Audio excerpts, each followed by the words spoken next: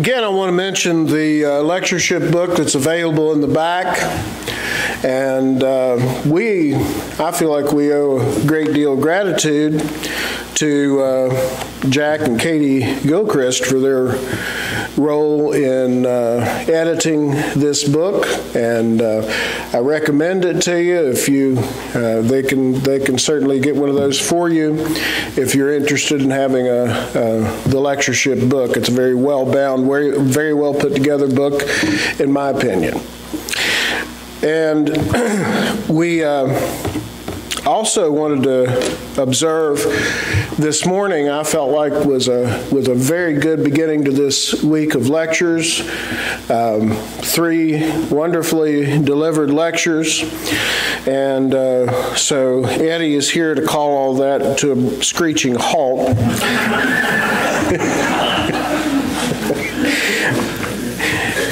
As it happens, if you were here for the morning session, Tim Knupp had the 11 o'clock lecture.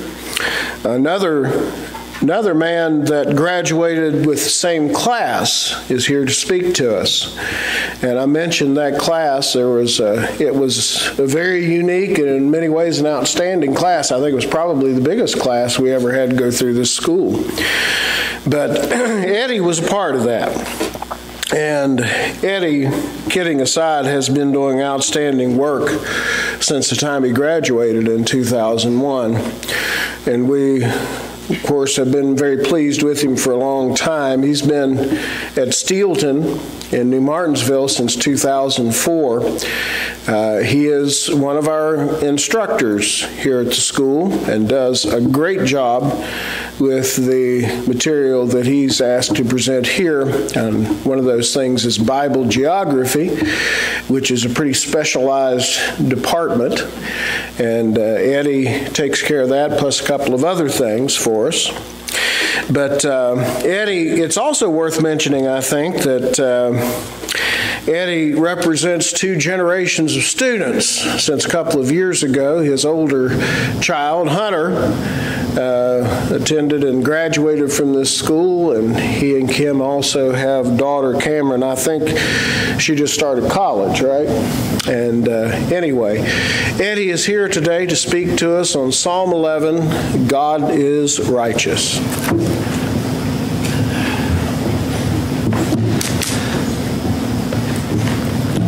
They're happy to be here this afternoon. Certainly appreciative of the opportunity to take my part in the lectureship. Appreciate the kind words from Brother Dan. I expected something different. I really did, and I'm certainly grateful for that and appreciative of that. It is good to see Tim and Mark, as they were classmates of mine. We have a lot of memories of the school and of this auditorium and the good church here, and I appreciate spending a few days and a few moments with those good men. We're studying Psalm 11 this afternoon. This hour and the next hour seem to be difficult hours. Right after lunch, all the jokes, all the we're going to try to, we're all going to fall asleep and that type of thing. That's all right. That certainly happens. But whether you're asleep or not, I'm going to preach. I'm going to keep going and just keep preaching. I was in a gospel meeting out in the country, a little church called Wallace. Some of you know about Wallace, and the brethren don't meet there anymore. But the electric was off one night. I went through, and they asked me they said, "Can you preach in the dark?" And of course, I always preach in the dark. Someone's going to say that, but I said, "Well, I think I can. That's no problem." And I was to preach, and it was just pitch black. I couldn't see a face in that room, and I was about halfway through. The lesson was going great, I thought, and the lights came on, and there wasn't a soul there. No, they all snuck out. No, they were all there, and it kind of threw me off after that. I kind of had gone so long with nobody in the room, and kind of threw me off. So be that as it is, we're going to study Psalm 11 together here this afternoon. Psalm 11, in my estimation and my study of it, and I just was so glad to have it, so glad to have that psalm, because in a lot of ways it's a perfect reflection of what's going on even in the church today. And though I would certainly hesitate to compare gospel preachers with King David, I think, and there are a lot of preachers in our assembly here today, there are a lot of ways that we can gain some thoughts from this psalm that might help us. If you allow me to read a paragraph right out of my manuscript, I'm going to do that because I don't think I can sum it up as well as it's just written there, and it won't take just a moment. In our present times, spiritual interest is low while immorality is high. Pornography is easily accessed, whereas a Bible phrase on a t-shirt is unacceptable in many public schools. Sadly, in America, boys are often encouraged to identify as girls and girls as boys. Homosexuality and transgenderism is praised while biblical marriage is ridiculed. Unborn babies will find no protection in this nation that formerly trusted in God. Abortion is vehemently defended by a sizable portion of our society, and many women march in our streets to, quote, shout their abortion. Illegal drug abuse has become a plague in our nation. Tragically, young men and women find their names in the obituaries instead of on the sports page or the academic achievement section, found overdosed on drugs. God's question to Ezekiel is a timely one for us. And I bring this up, let me interject as I'm reading my own paragraph. I know we're not studying the book of Ezekiel, but if you read the book of Ezekiel, especially chapters 8 and 9, God allows Ezekiel to see what's going on, the abominations that are going on in Israel, even in the temple by God's people. And the men and the women and the elders and others in that nation were committing terrible acts of abomination. And God said to Ezekiel, "Son of man, have you seen this?" And then he went on to say, turn again, you will see greater abominations than these. In that vision, God allowed Ezekiel to see 6 men with battle axes and told them to go through the streets. And there was another man with a pen there, and he was writing on the foreheads of those who sighed and those who cried over the abominations that were going on. And those are the ones who were spared. Do you sigh? Do you cry? Do you care about what's going on, Ezekiel? Do you, brother and sister, do you sigh? Do you cry? Do you care about what's going on? I know you do. I know we have an assembly filled with people today who know about the atrocities, who know about the abominations, who know about the things that are going on even in our own country. But something that you do know about, and I'm going to mention here, is unbelievably preachers are often told not to preach on these things. Maybe you, gospel preaching brother, maybe you've been told, just don't preach on this. Just don't say anything about it. We don't want to be found preaching on politics. We don't want to offend anybody here. Just preach the gospel. You don't want to preach on politics. Why don't you just keep your head down, preach about God, just preach about the gospel, but just don't mention that. Don't mention those things that are going on. You might offend somebody. You might upset somebody. Believe it or not, that's basically what David was told. I'm going to read Psalm 11 here in just a moment, and though we're going to do it differently really than I did in the manuscript somewhat, we're going to focus on a couple different words. The first word is flee, and the second word is focus. The first 3 verses, David is really advised to flee, to run, and just to be honest, sometimes he did. Sometimes David did have to run. He did have to flee to spare his life, but on this occasion, David didn't like that advice at all. In fact, he says in the Psalm, and I'm going to read it in its entirety in a moment, "How can you say unto my soul, flee as a bird to your mountain?" How can you even say that? And so we're going to talk about what he was told. He was told just to flee, just to run. There's nothing you can do. If the foundations are destroyed, David, what can the righteous do? The best thing for you to do now is just to run, is just to flee. And then the second part of the Psalm, verses 4 through 7, I use the word focus.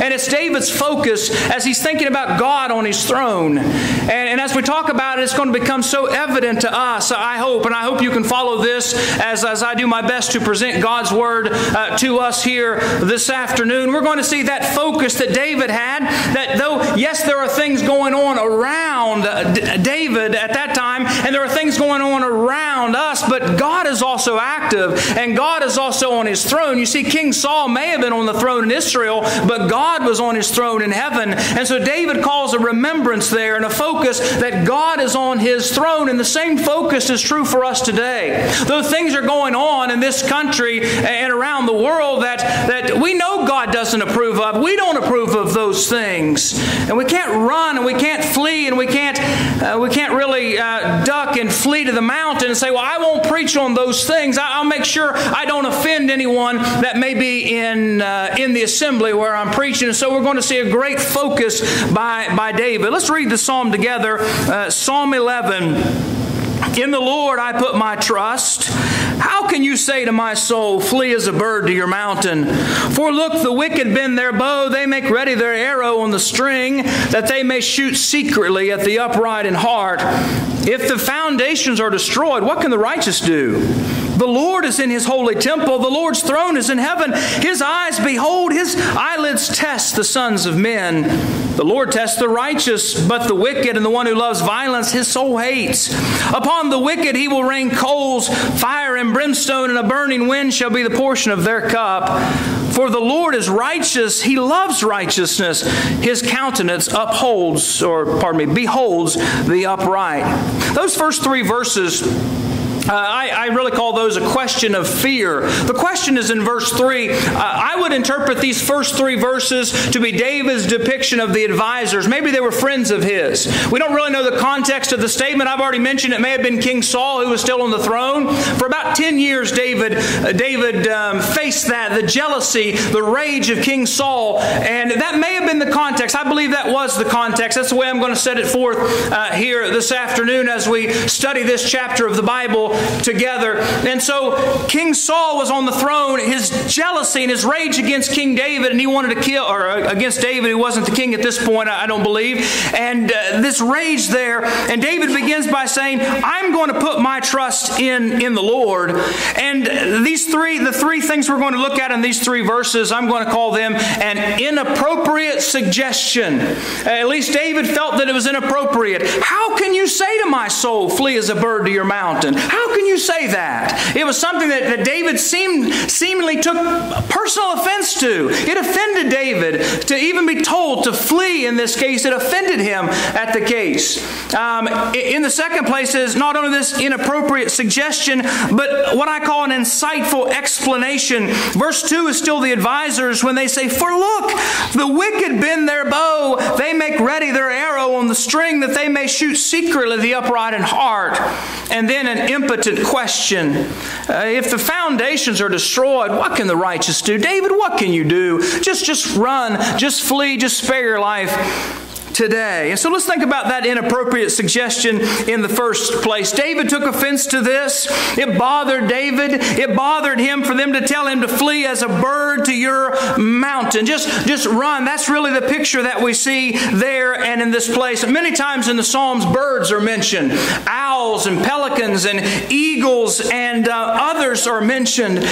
Flee as a bird. Take refuge like a bird does. You know, birds don't typically stand and fight. Birds typically just fly off. They typically go somewhere where there is safety. David, just find some safety if you can find it. Well, David at times did flee for safety. Don't misunderstand David here standing here in this place. At times he did flee. Do you remember at times when Saul would throw a javelin at him, a spear at him, and David would certainly flee. Sometimes we should flee. There are times to where it's good to get out of a situation. In Matthew 10 and verse 23, Jesus said, when they persecute you in this city, flee to another.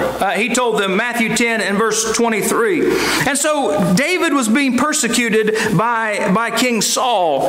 But David began with these words, in the Lord I put my trust. I'm going to put my trust in Him. I'm going to stay faithful to Him.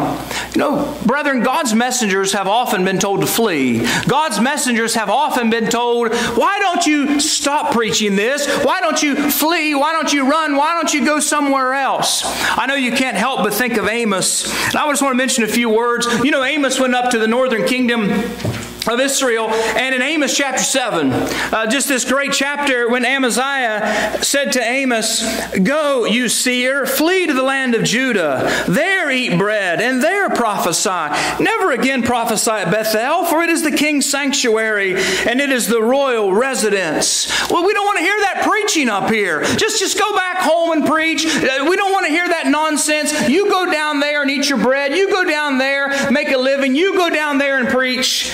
Then Amos answered and said to Amaziah, I was no prophet, nor was I a son of a prophet, but I was a sheep breeder and a tender of sycamore fruit. Then the Lord took me as I followed the flock, and the Lord said to me, Go prophesy to my people Israel. Now therefore hear the word of the Lord. I love that. That gives me chills even to read that, brethren, to think about that. You're going into a hostile environment. You're preaching a message they don't want to hear, and Amaziah says, we don't want to hear that. You go home. And then Amos say, listen, I wasn't a prophet nor the son of a prophet. I was just a regular guy doing my work, and the Lord sent me up here to preach. Now, therefore, hear the word of the Lord. I'm going to preach it while I'm here. He wasn't intimidated. He wasn't bullied to the point that he said, I'm not going to preach this message anymore. He continued to preach that message. You remember Stephen, when Stephen preached in Acts chapter 7, you stiff-necked and uncircumcised of heart and ears, you do always resist the Holy Spirit. As your fathers did, so do ye. They stopped their ears, but he didn't stop his preaching. They ran on that good man and they stoned him. They took his life, but he didn't quit preaching. The Apostle Paul said the time would come when they will not endure sound doctrine, but according to their own desires, because they have itching ears. They will heap unto themselves teachers, and they will turn away their ears from the truth and be turned aside unto fables. Paul said in 2 Timothy 4, verses 3 and 4, you may not like to hear this, but most of the persecution that has gone to prophets and messengers of God and preachers and teachers has been from God's people. Now, maybe not God's people in the faithful sense of the word, but many times the leadership of God's people. It was King Saul who persecuted David. One time, the anointed of the Lord. It was the religious leaders who crucified the Son of God and instigated that crucifixion of the Son of God. It was that Sanhedrin council that many of whom vowed that they would not eat until they killed the Apostle Paul. And on and on and on and on we could go throughout the Scriptures. But I can't help but think, and I remind myself of this when I preach, I charge thee therefore before God and the Lord Jesus Christ, who shall judge the quick and the dead at his appearing and his kingdom. Preach the word. Be instant in season, out of season. Reprove, rebuke, exhort with all long suffering and doctrine. I'm more worried about God and his Son Jesus Christ, who is my judge, than I am the Amaziahs of the world and the King Sauls of the world and others today who say, don't preach that message, preacher. Don't be preaching politics. Don't be doing that. Don't preach that. I'm much more concerned with him and with God than I am with others here. And so we see an inappropriate suggestion, verse 1. Verse 2, we see an insightful explanation. They're saying, for look. And you see the word for there. For look. Here's the reason that this advice is, that it's logical, David. Look, the wicked bend their bow. They make ready their arrow on the string that they may shoot secretly at the upright in heart. In essence, they're telling David, don't you know they're watching you? Don't you know that there's archers out there waiting? Don't you know that those archers, like sharpshooters, like a sniper maybe he's in a ghillie suit and he's got his rifle and a scope and he's there, he's ready, his finger on the trigger. As soon as you step out, David, they're going to take your life. You should just flee, get out, run while you can, David. That sounds like pretty good advice, although David didn't accept it, at least not on this occasion. Satan's bow is still bent. There's no doubt about that. There's no doubt about that. There are those who do not like plain gospel preaching. I think part of the adversity that I've received in gospel preaching is because I'm so plain. And I'm not trying to take any credit or any glory to myself. But we don't like plain gospel preaching. We don't want the preacher to be so plain. We like generic sermons in the church today. Be generic enough to where there's some truth and a lot of people can make some good application, but don't come right down on it and nail it down. That's my problem. I hit the nail right on the head many times. People say, we don't like that. We don't want that. You can't say that, preacher. Why? What are you trying to do? Lose your job? Don't you know that they've got the arrows pulled back? They're just waiting. I've heard preaching, I've had it told me before, you're going to lose your job preaching that way. I think that's a reflection of this exact verse. For look, the wicked bend their bow. They make ready their arrow on the string that they may shoot secretly at the upright in heart. It isn't just abortion. It isn't just homosexuality. It's marriage, divorce, and remarriage. In many places, you preach on marriage, divorce, and remarriage. Don't make the application. Don't make it so plain that people know what you're talking about. Don't make it that plain. Just preach it in a general way. Let people read Matthew 19, Matthew 5. Let people read those chapters on their own. Let people make their own application, and you just go on your way. Just don't make it too plain, preacher. Marriage, divorce, and remarriage. It may be biblical repentance. Don't make it so plain. It might be the leadership crisis that we have. Wendell Winkler said that. Leadership, the crisis of our time. We have a leadership crisis. And people don't like to talk about. Preachers talk about it privately, but we don't like to talk about it much publicly. That we've taken the biblical role of leadership as it is in the church and the wisdom of God and the organization, the government of church, and we've turned it around and we've made a pastor system. We really have. We certainly have. Now, a lot of that comes from denominationalism. We've converted people. I was converted out of denominationalism. We've converted people out of denominationalism and not taught them that the preacher isn't the pastor. He's a preacher. He's an evangelist. Don't be too plain, preacher. Don't be too plain. An insightful explanation, verse 2. Verse 3, an impotent question. Now, commentators are somewhat divided. Who's saying this in verse 3? Is it David who's saying, if the foundations are destroyed, what can the righteous do? Or is it the advisors? I'm taking the role, the position as the advisors, that the advisors are they're adding to this. David run, David flee. Because if the foundations are destroyed, what can the righteous do? What can you really do, David? That's the position that I'm holding on this passage. The foundations seem to be, and I quote from Briggs, the foundations are the established institutions, the social and civil order of the community. And so when the moral foundations, I'm not sure these are religious foundations, but when the moral foundations of society are turned upside down, what can the righteous do? That's an impotent question. There's no power in that. There must be no power in righteousness. There must be no power in gospel preaching. There must be no power in someone standing faithfully for God. Briggs also said this, these enemies are not only enemies of the righteous, but they are pulling down all the institutions and good order of society. These institutions protect the right-minded righteous. When they are destroyed, the righteous are exposed to violence of all kinds. We must mention that these topics, these modern topics like abortion and homosexuality, aren't really about abortion and homosexuality. They're about a rejection of Christianity and the moral fabric of what our society ought to be. These are just footballs that they're carrying. They don't really care. Those behind this don't really care about, quote-unquote, women's reproductive rights or your right to love who you want to love and all the little phrases. It's not about that. It's about a rejection of God. It's about a rejection of God's Word. That's exactly what it's about. And when those things happen, and then they happen more and more and more and more, and whether we like to admit it or not, and Tim hit on this a moment ago, he mentioned this, that we don't feel much fear here today, and I don't feel much fear here today. By the way, a lot of times people say, boy, you're a courageous preacher for preaching that. You mean an assembly of God's people who ought to believe what I'm saying? Anyway, but it could come to the point. It could come to the point to where if we stand up and preach, we might be thrown in jail for that type of preaching. It's a tearing down of the moral and the religious standards in our country. And so the question, what can the righteous do? Let me answer that just a little bit. What can the righteous do? I mentioned 6 things. I'm not going to spend any time on these really. What can the righteous do?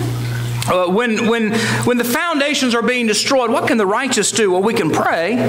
Jesus spoke that parable to them in Luke chapter 18 and verse 1, that men ought always to pray and not to lose heart. We can fast with our prayers. Isaiah 58 and verse 4 mentions that your voice may be heard on high. You know, fasting is still a Bible doctrine. There's still something that we see in the Bible, and many times it was fasting and prayer, putting that reliance upon God and upon spiritual things. We can live faithfully, which includes our worship, our service, and our devotion to God. We can, let me quote Paul, we can watch ye, stand fast in the faith, quit ye like men, be strong. 1 Corinthians 16 and verse 13. We can allow our voices to be heard in elections. We still have that freedom in this country. They don't have it in a lot of places. You suppose they have that freedom in China to do that, and other communist places around the world? We have that. A lot of Christians say, well, I'm not going to do it. Well, that's your decision, but that's something at least we have. Still, Christians are able in this country to cast a vote. And it's not all about politicians, but we're able at least to cast a vote, and then we're able to trust completely and entirely in our God. Those are some of my thoughts, but what's David's thoughts? Let's go to 4 through 7 now. 4 through 7, realize those first 3 verses, we looked at the fleeing or the question of fear, and now verses 4 through 7 seems to me to be David's response. David's response to focus upon God, to have faith in God. And he says in verse 4, the Lord is in his holy temple. The Lord's throne is in heaven. And so this is a remembrance, a reminder to us that God is on his throne. That's what David is saying. King Saul may be on the throne of Israel, but God rules from heaven. You remember Daniel 4, don't you, in verse 25? Why, the Lord rules in the kingdoms of men. And that's still true today. That hasn't changed. Jesus is still King of kings and Lord of lords, 1 Timothy 6 and verse 15. He still is the one who says, all authority in heaven and on earth has been given unto me. You remember when he stood before Pontius Pilate? And he said, no power at all could be given thee, or you would have no power at all against me except it were given thee from above. Those rulers today still stand under the rule of God ultimately. And so what is the lesson from David? The lesson is stop looking around at how bad things have become and start looking up at God upon the throne. And that ought to be our lesson today. We can tend to become so cynical. We can tend to become so skeptical and so fearful that we forget that God's on his throne. We forget that God knows what's going on, and I'm going to point that out as I read David's case here. David's advisors had laid out a case. This is what your enemies are doing, David. You need to run. Why? Because they've got the bow bent. They're looking at you, David. They're watching you, and they're going to take your life from you. So they laid out a case. This is what your enemies are doing. And David says, now let me tell you what God is doing. And he starts to tell them about God. You might notice that the word Lord there is all caps. Capital L, capital O, capital R, capital D. That's Yahweh. And we see that 5 times in this text. Typically that's the case. Sometimes it is translated that way, and it isn't. It isn't Yahweh, but it is here in this place. And so David wanted to focus on Yahweh. He wanted to focus on God. In the next place, there's a recognition. Here in verse 4, the second part of it says, his eyes behold. In other words, God knows what's going on. His eyelids test the sons of men. The Lord tests the righteous. His eyelids. The picture there is the squinting of the eyes. The squinting of the eyes. Charnock said this.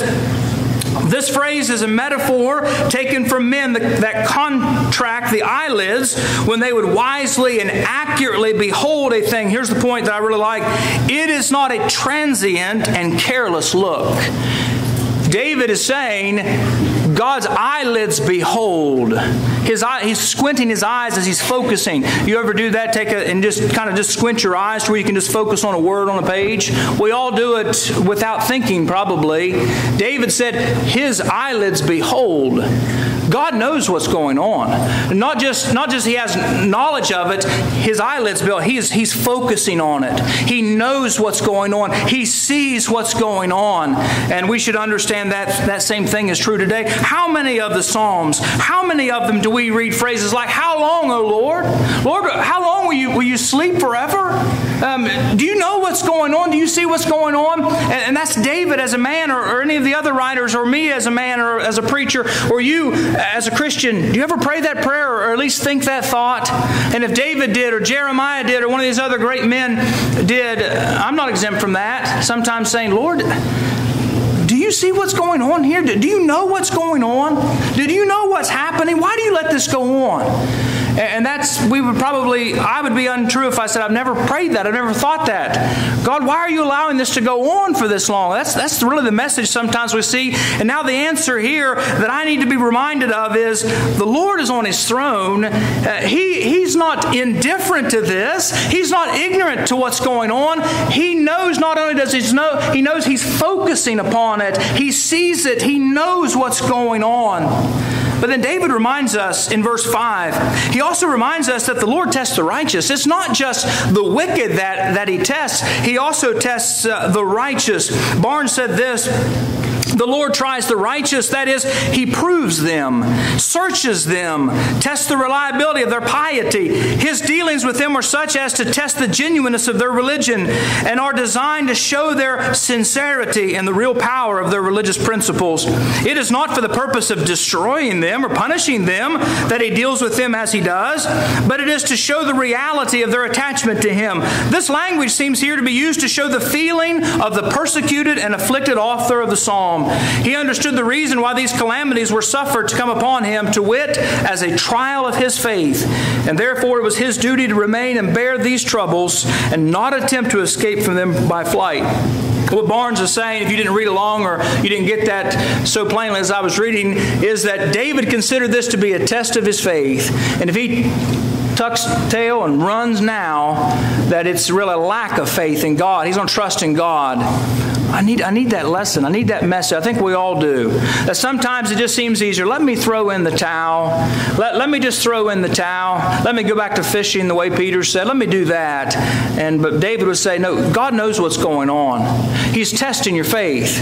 And we can't always say that everything that may happen to us is a test. I don't know that I could say that, but I know David at least here says, the Lord tests the righteous.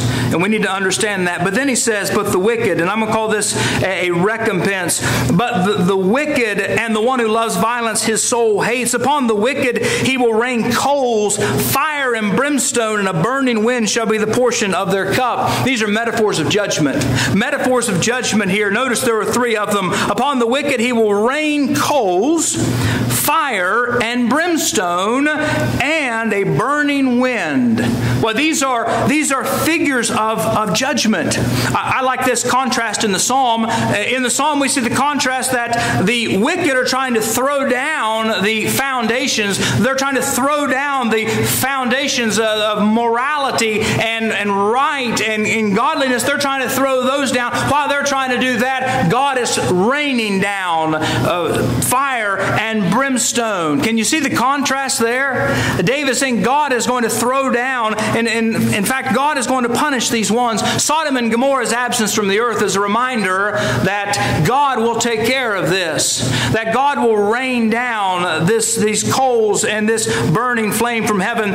Genesis 19:24 says, then the Lord rained brimstone and fire on Sodom and Gomorrah from the Lord out of the heavens. A burning wind shall be the portion of their cup. You see the word cup there, do you not? You remember Jesus said, let this cup pass from me. I think the cup there was the cup of the wrath of God.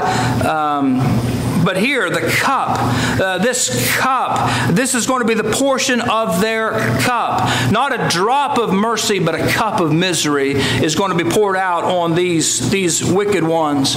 It is a fearful thing to fall into the hands of the living God. Hebrews 10 and verse 31. For our God is a consuming fire. Hebrews 12 and verse 29. And none of us say this with any pleasure at all, but hell awaits those wicked ones who reject God and His anointed today. The Bible says, Paul said, and you who are troubled, rest with us when the Lord Jesus shall be revealed from heaven with His mighty angels in flaming fire, taking vengeance on them that know not God and obey not the Lord Jesus Christ, who shall be punished with everlasting destruction from the presence of the Lord and from the glory of His power. 2 Thessalonians 1, 7 through 9. For the Lord Himself shall descend from heaven with a shout, with the voice of the archangel and the trumpet of God. And the dead in Christ shall rise first. Boy, I shudder to think about that. I shudder to think about that day. It's glorious glorious day, but to think about the Lord returning and Michael the archangel there shouting, and the shout of the Lord, the voice of that archangel and those angels being sent out, and what that's going to be like someday. I don't know what that's going to be like, but I know what I may suffer, maybe as a gospel preacher, as a Christian, or what David suffered as a righteous, godly man is nothing compared to what one day will happen. These injustices will be taken care of. Charles Spurgeon said this. This is my favorite quote that I ran across in studying for this lecture. "O people of God, how foolish is it to fear the faces of men, who shall soon be faggots in the fires of hell. Think of their end, their fearful end, and all fear of them must be changed into contempt of their threatenings and pity for their miserable estate." We fear and we worry about things going on here, and Spurgeon says, don't fear them, pity them. Pity them, don't fear them. And then lastly, there's a reward mentioned here. Let me read those last few verses. "Upon the wicked he will rain coals, fire, and brimstone, and a burning wind shall be the portion of their cup. For the Lord is righteous. He loves righteousness. His countenance beholds the upright." There's a reward for those righteous ones and those faithful ones. What an inspiring psalm in a time of moral decline and persecution of God's people. These seven verses of David's hymn are truly a treasure for God's people of all time. They remind us to be faithful unto our Lord who is upon his throne. In another psalm, David wrote, "The Lord is the strength of my life. Of whom shall I be afraid?" Let me end with this quote. This is also from Spurgeon. "Mammon, the flesh, the devil will all whisper in our ear, 'Flee as a bird to your mountain.' But let us come forth and defy them all. Resist the devil and he will flee from you. There's no room or reason for retreat. Advance, let the vanguard push on to the front. All ye powers and passions of our soul, on, in God's name on. For the Lord of hosts is with us. The God of Jacob is our refuge."